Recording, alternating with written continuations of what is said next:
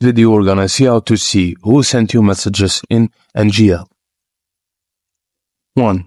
View a message. Firstly, open NGL app and go to your inbox.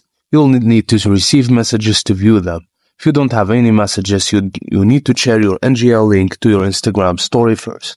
Once you've received some messages, tap on one of them to view. 2.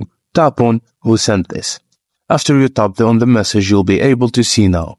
You'll have two options. This includes Who Sent This and an option to reply to the message.